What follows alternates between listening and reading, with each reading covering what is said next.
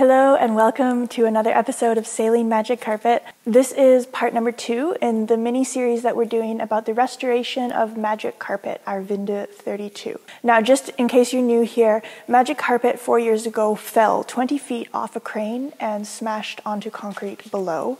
She was a total write-off, and at that point, Aladino found her and actually decided to purchase her and do a huge restoration, repairing all of the things which had broken. So in the last episode, we talked about why Aladino made the decision to take on such a huge project.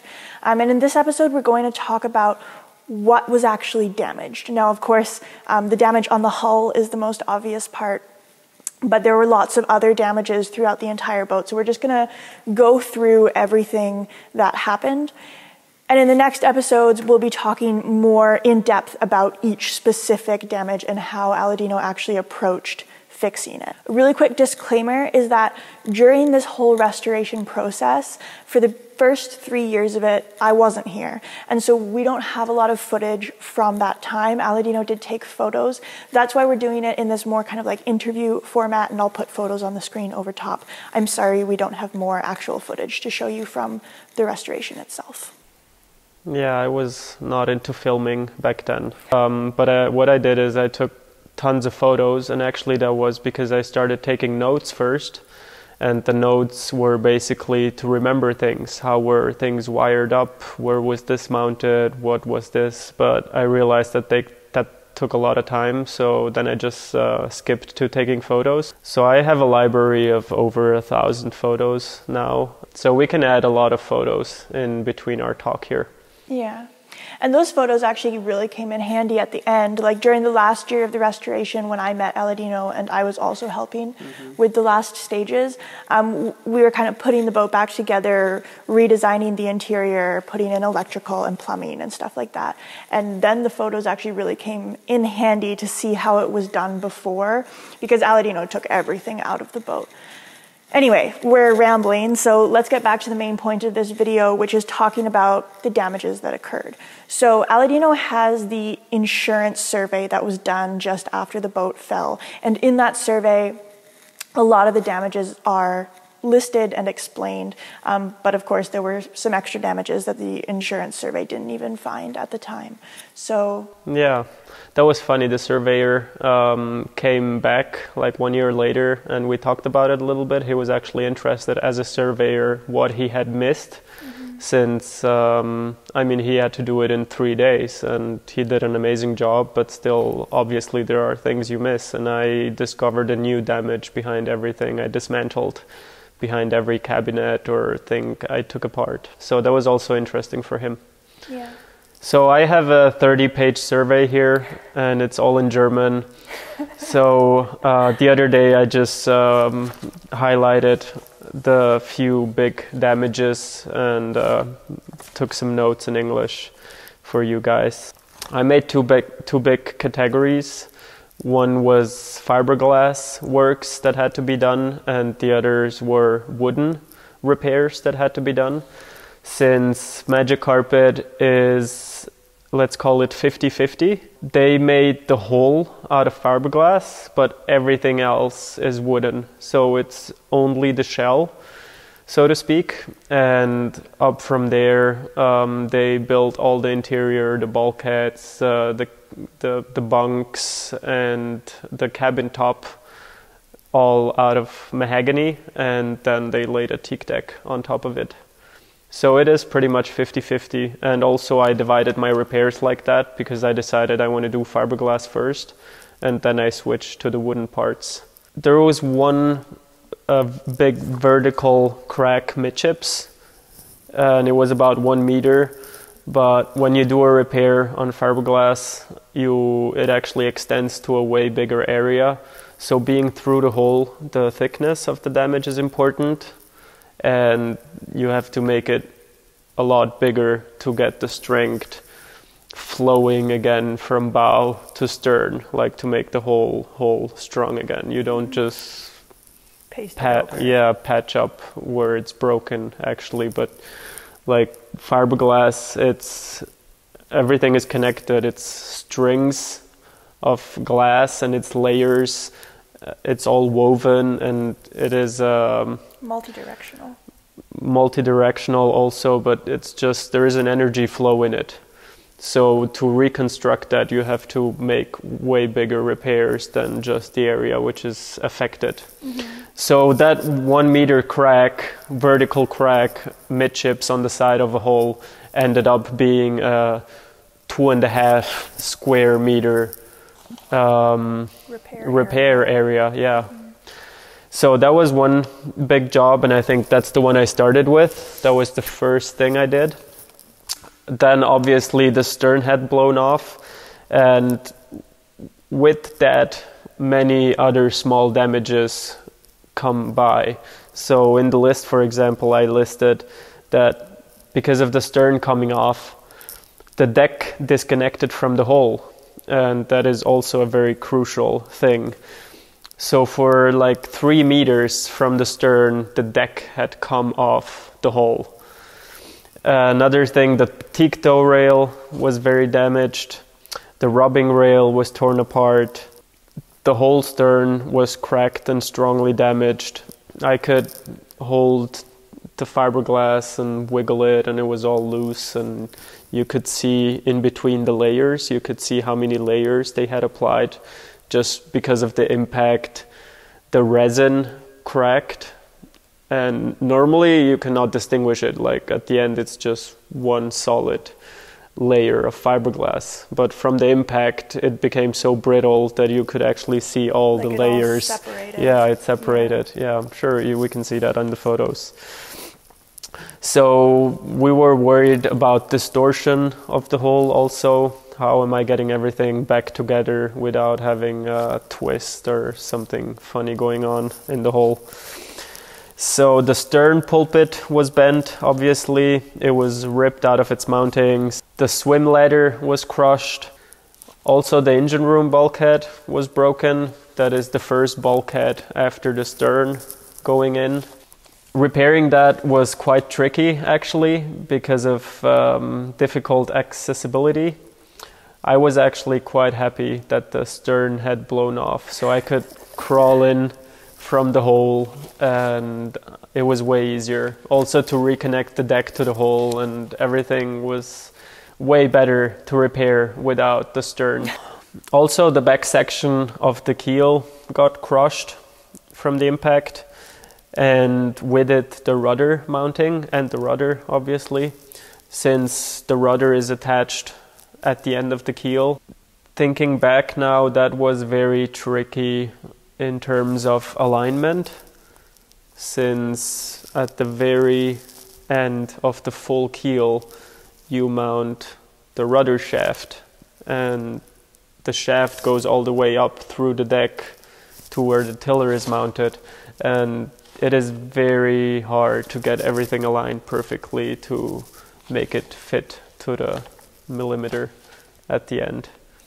That was another big thing. So actually I think we will go into the big missions in detail in the next episodes. Now it's a bit about the big overview. Propeller was bent. Propeller shaft had to be checked if it was bent or not. Those were all small details coming along with it. Interestingly, also the bow was very affected. You really have to see the hull as one when it's done and comes out of the mold. So even having an impact aft at the stern, there might be something broken at the very opposite side of it. So the bow was also affected.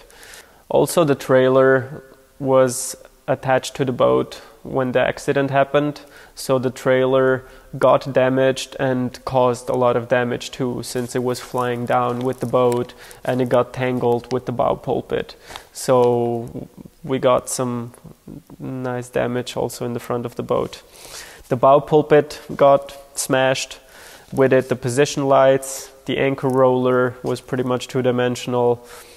The windlass motor was broken. I took it apart and But that was because of another reason, though, wasn't it? That was because of another reason, yes. But anyway, it was broken. The teak tow rail was damaged everywhere. The lifelines had ripped, so I had to replace all the wires, which were small details, but I'm trying to list everything here. There were dents and scratches on the bow. Stainless steel rail was bent. And then to the cabin top. The cabin top is solid mahogany.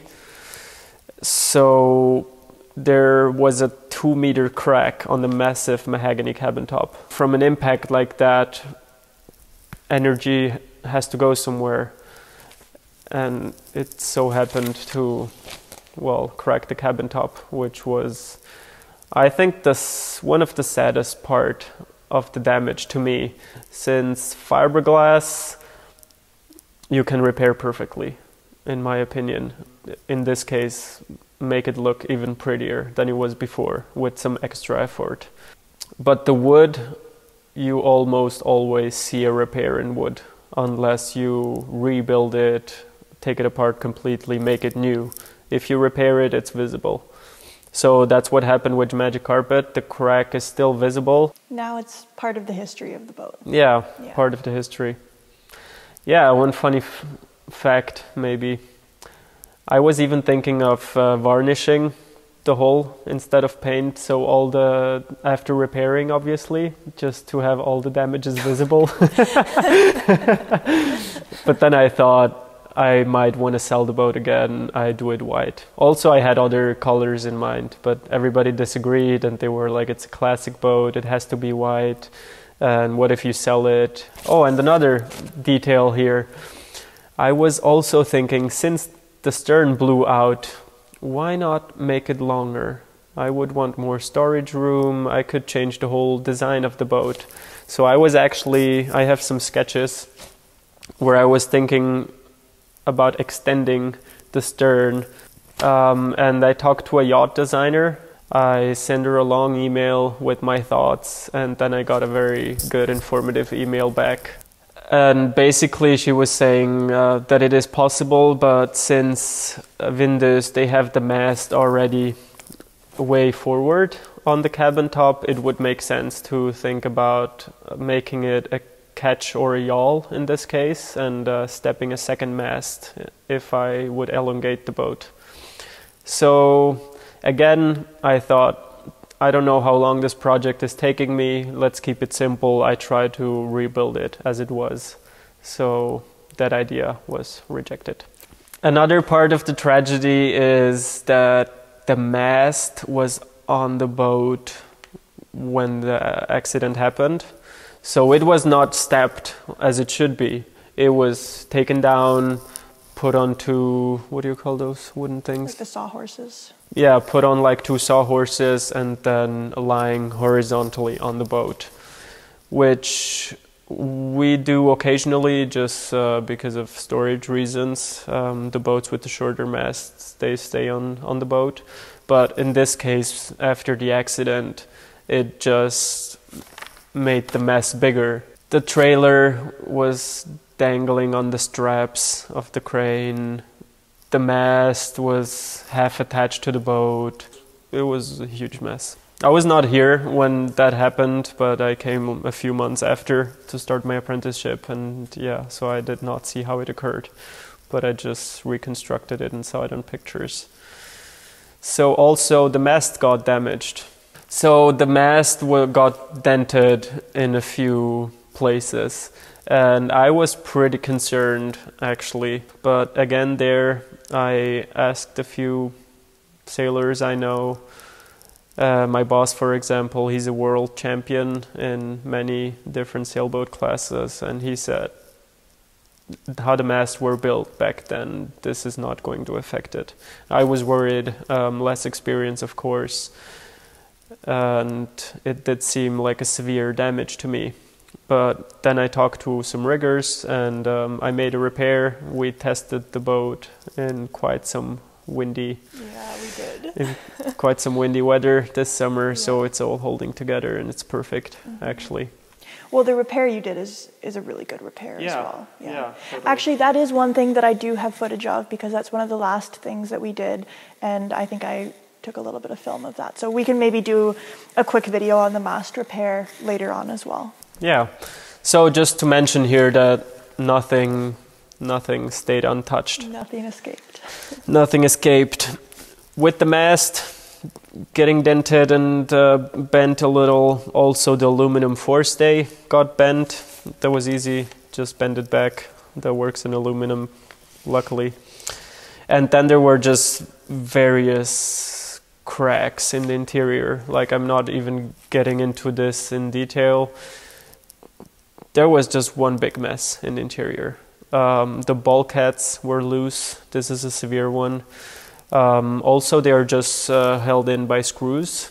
Many boats do it differently, but I like when they are actually fiberglassed in onto the hull when they're tabbed. Yeah. That's what I did with the main bulkhead.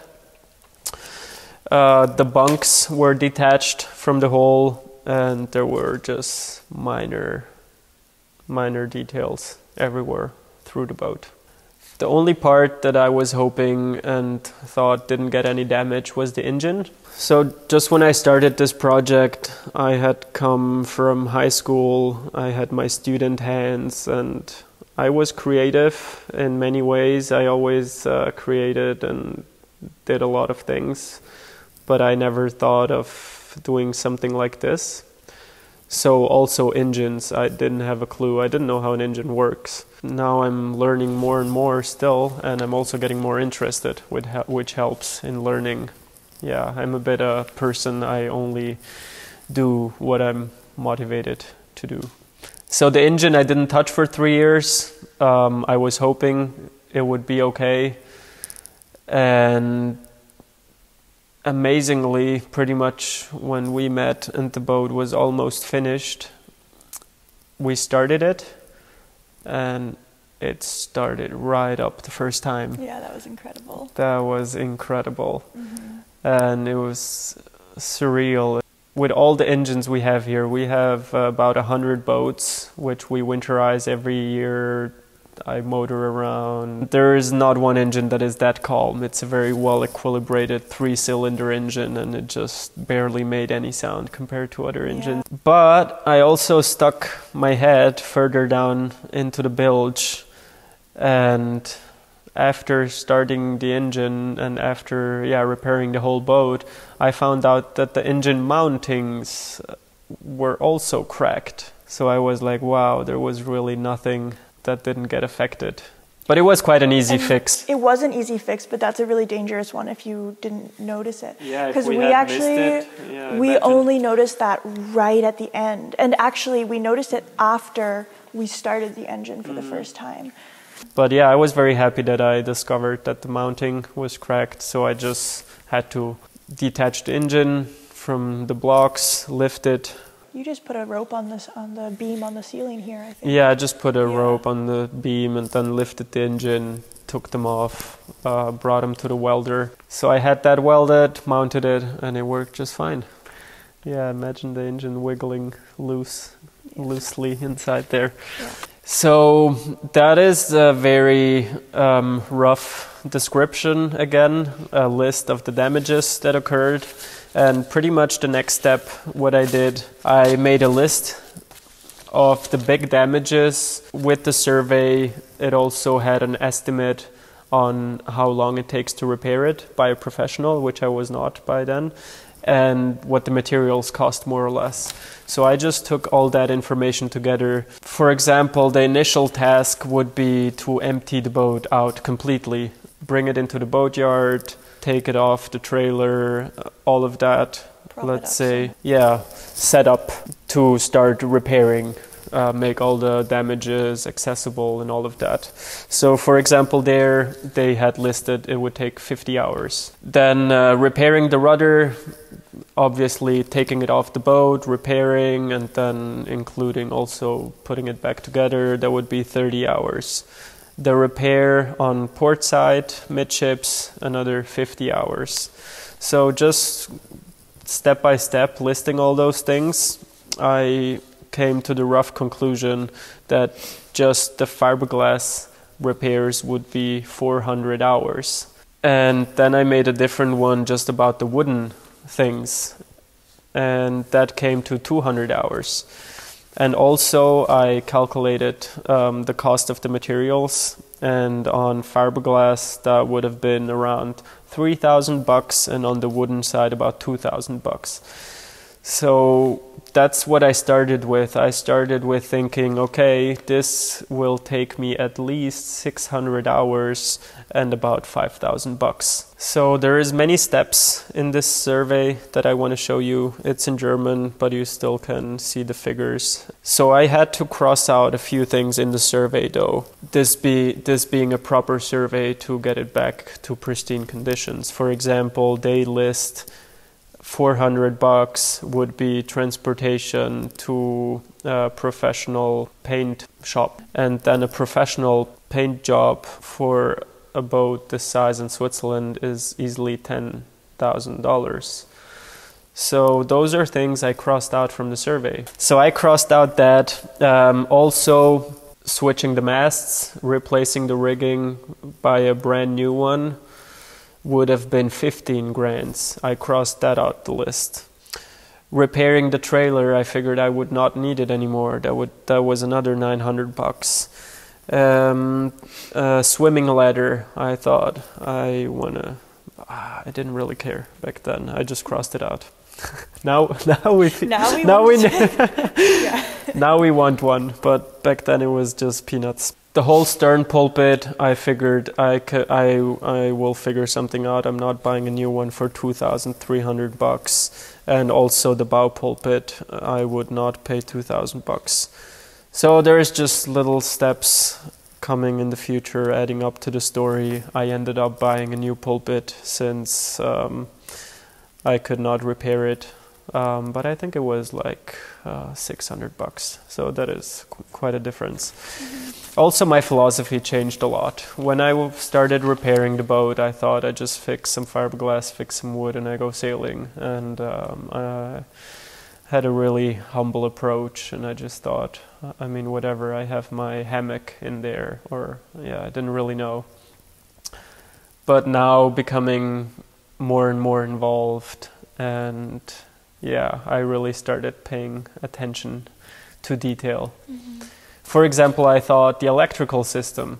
I didn't know much about electrical when I started, so also I was scared, and I had a lot of respect behind all those wires and all that spaghetti mess. So I took a lot of photos, and I thought I would put it back together exactly that way. After 3 years of rebuilding everything inside, I was like, screw it, I'm rebuilding a brand new electrical system too. Yeah.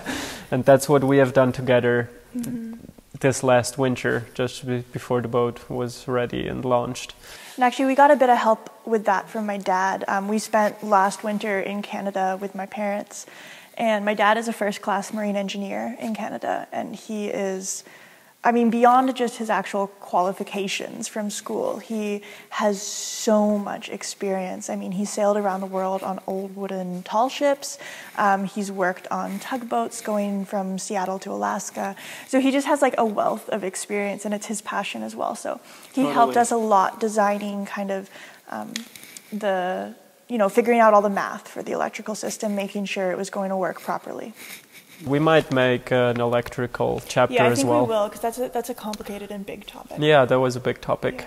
Yeah. I really liked the electrical project as well, because that kind of project is a little bit more how my brain works. I'm less good at the whole like big sanding and fixing cracks and that kind of stuff, but I really like the sitting down with pen and paper and like doing all the math, drawing the circuits, figuring it out, wiring things together, and then you turn on the light bulb and it works. So that was a cool project for me. I got really involved in that one. Yeah, I totally. liked that. Yeah. You did awesome. Thanks. You did awesome on everything else. Thanks. And also the electrical. Well, I aged quite a bit doing it. Yeah, just to wrap it up, I'm repeating quite often, but I had the survey. I crossed very expensive things out of it. I thought expensive, but also unnecessary if you're doing it by yourself. Expensive and unnecessary, and I mean also risking. Like obviously, when there is a damage, and that guy has an insurance, you have to replace it back to exactly how it was or better. The mast is dented and bent. You will have to replace it by a new one. It's and not bent.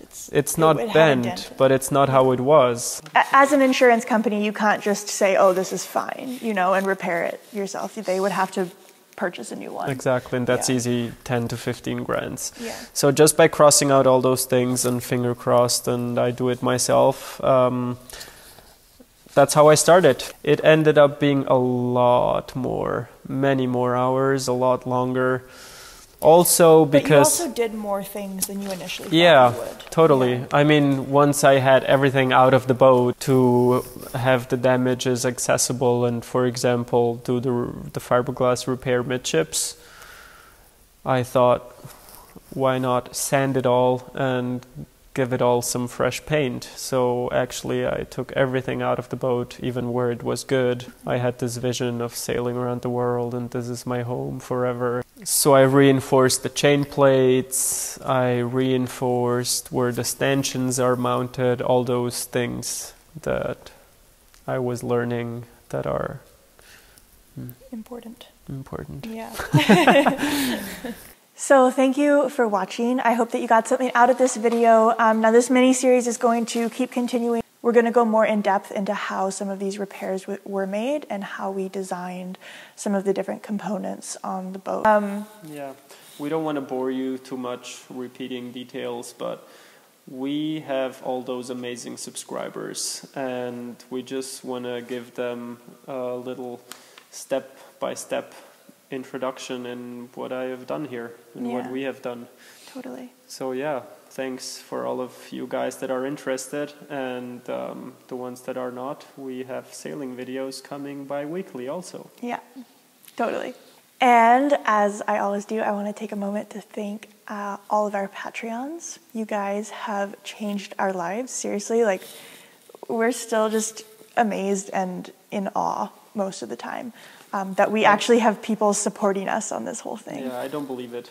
I especially want to thank a few of our Patreons who have been with us for a while and who really give us a lot to keep doing what we're doing. And that is Pat Morton, Scott Grometer, Lloyd Feldbaum, James F. Gardner, John Dodd, and Jeffrey Robbins. I've got it memorized now. Thank you so much, you guys. Your support means a whole lot.